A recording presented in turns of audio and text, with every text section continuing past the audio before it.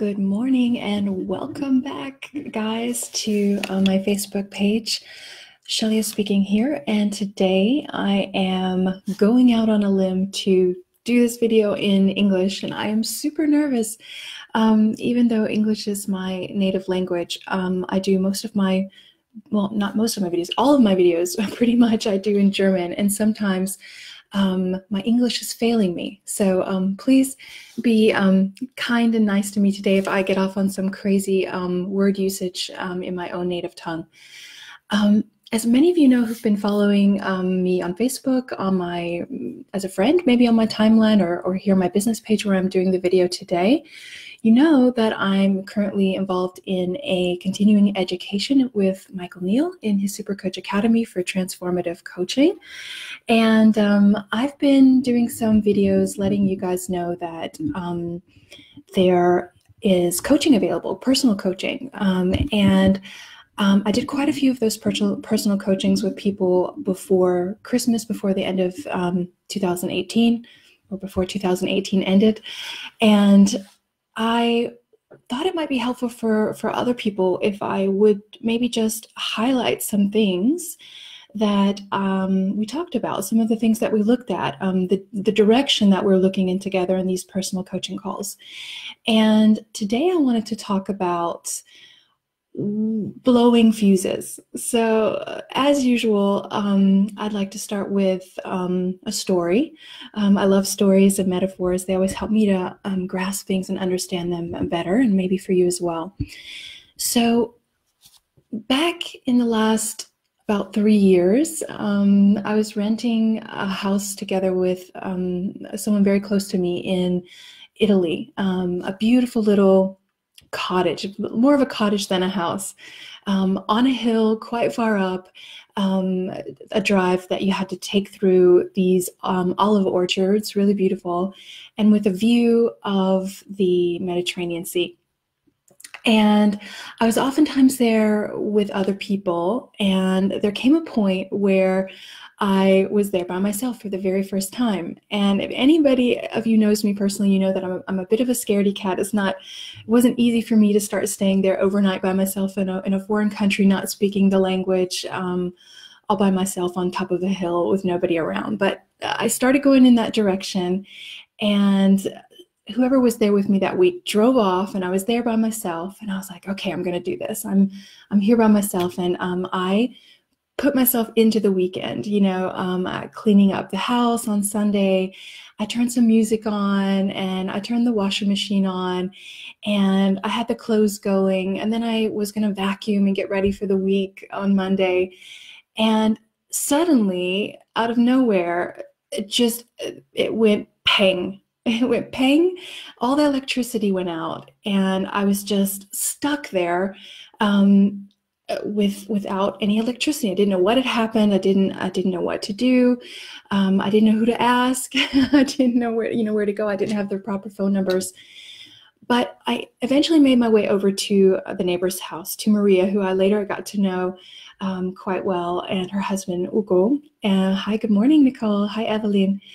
And she came over, and I kind of just with my hand and feet motioned to her that I was out of electricity. I don't even know how she understood me.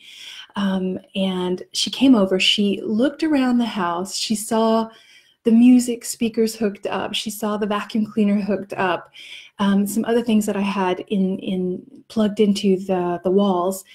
And she got a look on her face like, oh, silly girl, you have overloaded the circuits. And she pretty much let me know in her way, in Italian, I don't know how we understood each other, that I had blown a fuse, and I had used too many things at once. I had just all those things going, the vacuum cleaner, the washing machine, the music, and everything plugged in. I don't even know what else I had on. And the way that house was wired, it wasn't set up to deal with so many things going on at once. And I don't know if you know what a blowing the fuse really means. It just pretty much means is that when we overload the circuit, the system just cuts off the electricity so that no fire happens or nothing hazardous happens. So Maria proceeded to help me by going up the hill to this little box that was responsible for all the little fuses in our area, and she, turned the electricity back on, and I was able to move forward with my day. And this has come up in coaching pretty recently, before the Christmas break. Good morning. Yeah. And it's the idea that we people, we work the same way. And our system is set up also to cut us off when we're using the equipment too much at one time and improperly. If I don't know what the right word for that, but let me just tell you a little more about what I mean. One of the times in my life where I felt like I had blown a fuse is at a time in my life when I had a sort of a burnout and a depression all at once. I was in a job that I felt wasn't fitting to me. I wasn't feeling so happy about, questioning whether I should stay or go.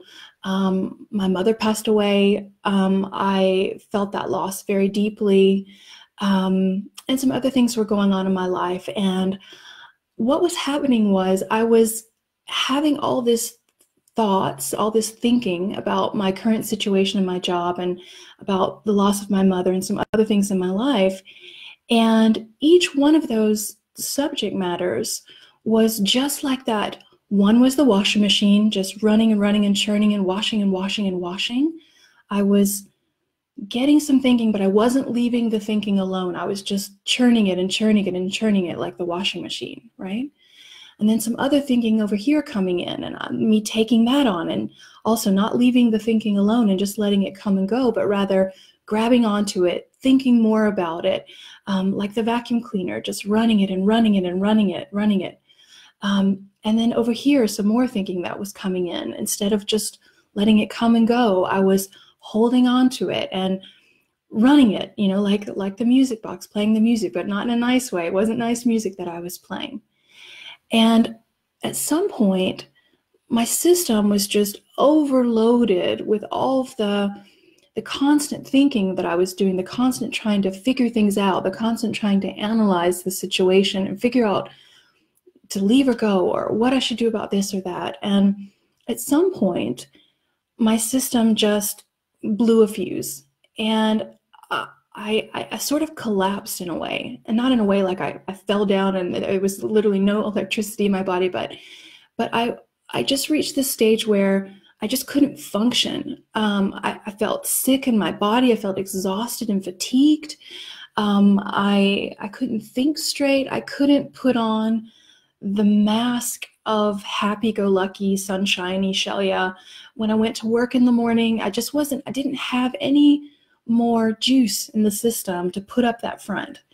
And I ended up, having to leave work for a while. And it wasn't the kind of burnout, really long period where people leave for like months at a time, but I left a couple of weeks. But in fact, I had been running all of the equipment in my little house for so long and all in that way that it took me a couple of years to regain my electricity, my juice, if you so will, right? And back then, when that happened, I was living in a misunderstanding about how life works. And that's what I want to talk about a little bit today. And the direction that I'm pointing in with this blowing a fuse conversation is I used to look out into the world and I used to think, well, obviously it's the job that's causing this situation, right? That's what's making me feel ill and burnt out. Or obviously it's the death of my mother. That's what's making me feel alone or in loss and in this depressive state. Obviously it's all the stuff that's going on the outside. And I thought that my fuse blowing came from the outside. And what I'm pointing to today is the thing that I discovered, which was it's exactly the other way around, right? I was feeling burned out and exhausted and that I'd blown a fuse, or my system had pulled the plug, so to speak, to settle me down, right? because I'd created all of that from the inside. It wasn't my job that was making me stressed. It was my thinking about my job that was making me feel stressed out and led to me blowing a fuse. It wasn't the loss of my mother that made me feel depressed. It was my constant thinking about the loss of my mother that led me to blow, or led my fuse to blow, right?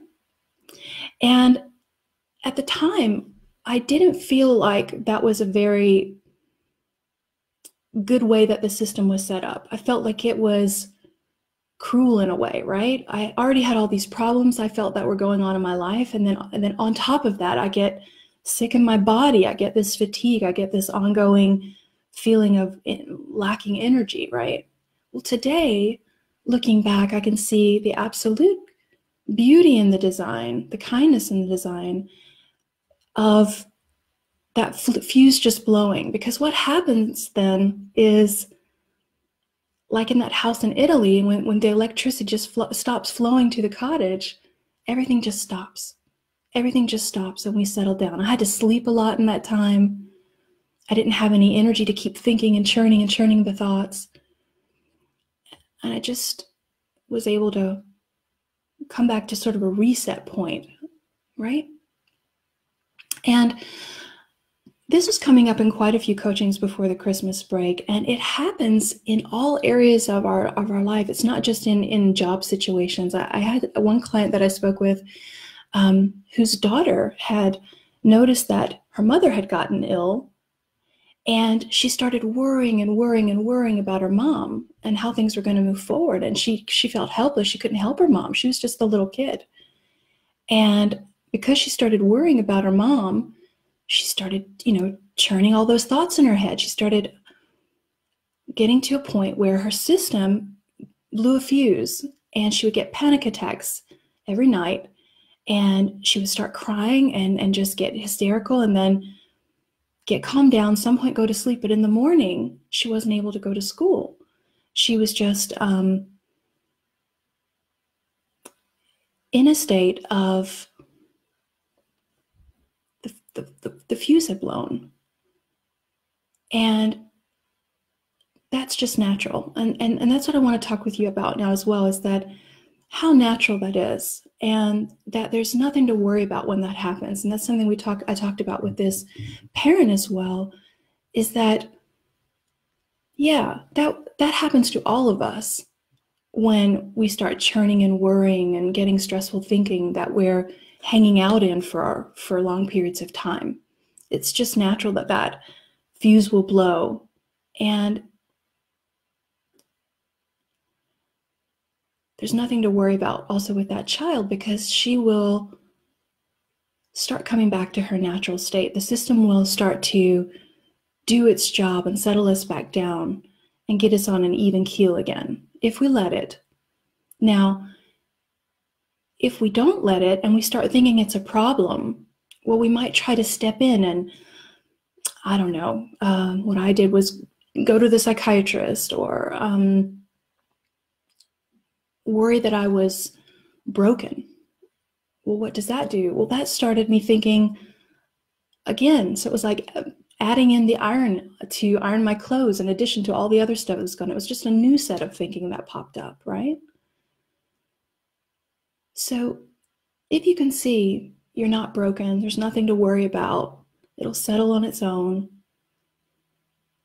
The system is built just in the right way to blow the fuse if it needs to. There's nothing wrong with you. You're not broken. Then you get to a certain place of calmness, and you can look inside, and from there you can see if there's anything to do in the future. And maybe you will find an answer saying, this is, I'd like to leave this job. There's something else that I would like to do. Or another answer that might come up. But it comes from a totally different place. It comes from a calm place where we have access to this beautiful inner knowing that takes us on to the next step in our life. in a way that's in flow with the natural intelligence of life. So yeah, that's what I wanted to talk about today. And I'd be interested to hear about what you've observed and what you could hear for yourself today. What could you see? What could you hear? What do you know? Share it with me in the comments area. I'd really love to hear from you. And maybe I'll be doing some more English videos soon if I keep up the courage to keep it going. Talk to you soon. Bye, guys.